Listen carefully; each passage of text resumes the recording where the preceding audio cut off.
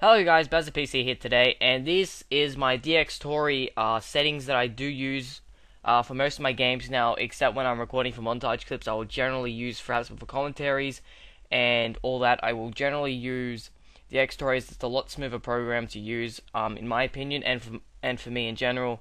I don't know why, but anyway, guys, as you can see, what I like about Dxtory is that it has a lot more customization than Fraps. As you can see, I've got Fraps open here. It only has a few basic settings: your FPS, half size, full size, the buffer thing, all this, screenshots, FPS, all that kind of crap. What I like about Dxtory is that I can play it 1920 by 1080, but then I can also get it downgraded. It can convert it, and I don't have to do anything to 1280 by 720, which I find interesting. Yet I still don't do it. I just generally play it 1280 by 720.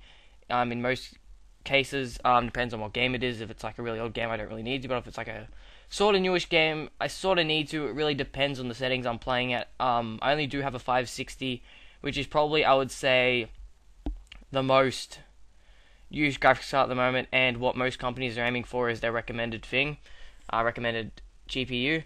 So as you can see, I'm using the Lagarif lossless codec. This gives you slightly smaller files than Fraps, and if you want to see a quality test between Fraps and this codec, you can go check. I'll put a link in the description, or I'll put an annotation on the screen. You'll be able to see that. But this gives you a lot more options. You always record using the YV12 version. That's what I use. Also, if you have, generally most computers now have either dual core, quad core. Generally, don't have one core anymore. But always use multi-threading. That will make it a lot more make sharing of the recording processes, blah blah blah, crap easier. Also, if you go to here, you can limit your FPS to 60. I generally do because that's what I record at.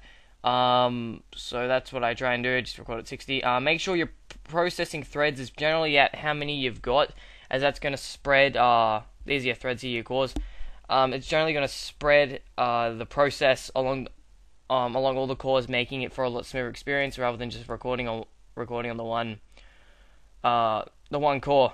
And also we've got the audio settings here, which is I've got my speakers. So generally I do play off my speakers if I'm talking to people, because then I don't get their voices in the background. So what I've got is my headset on now, my mic, and then if I want to record and talk to my friends at the same time, generally I'd have to leave. But because I've got my surround sound speaker system, I just change my Windows 7 output to the speakers and have all communication go through the mic and headset, which is my really great addition. And just helps out a lot. You can also do it with Fraps. I might do a little tutorial on that later if you guys want to. But as you can see, guys, using the Lagarif codec I think is a lot easier than Fraps, as the files are slightly smaller. But in the end, I would generally use Dxtory for commentaries or long videos, say 5 to 10 minutes, and Fraps if I'm going for montage clips, like I will be for my Battlefield 3 montage at the end of the year. So guys, comment if you want any more help. Also subscribe for more awesome content and other bullshit that people promise you. I don't know what the hell I'm going to promise you. But anyway, guys, if you want to like, comment, favorite, and subscribe, and do all that kind of shit, Buzzer off. See you guys.